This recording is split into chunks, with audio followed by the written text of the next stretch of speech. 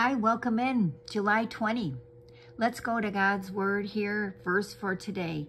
May I never boast except in the cross of our Lord Jesus Christ, through which the world has been crucified to me and I to the world. Galatians 6, verse 14. Jeremiah 9, verses 23 to 24. Don't boast. This is what the Lord said through his prophet Jeremiah. The wise should not be proud of their wisdom, nor the strong show off their strength.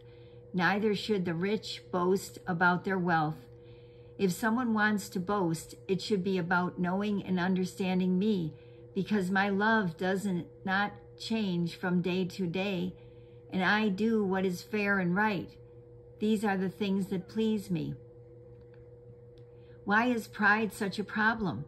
The Bible says that we should not think more highly of ourselves than we ought. Romans 12, verse 3.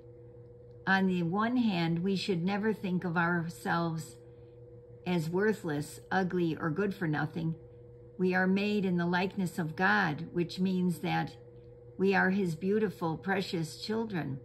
God wants us to feel good about ourselves, to love and accept ourselves. Galatians 5, verse 14, because when we do, others can see the beauty of Jesus in us.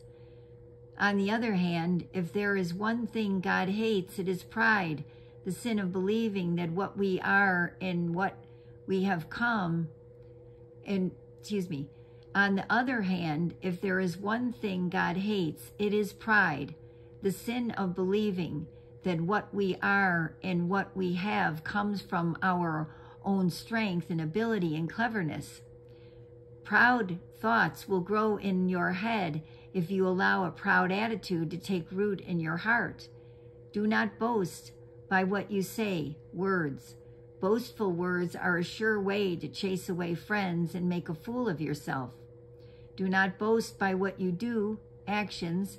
Boastful actions lead to foolish bravery that can cause harm and injury.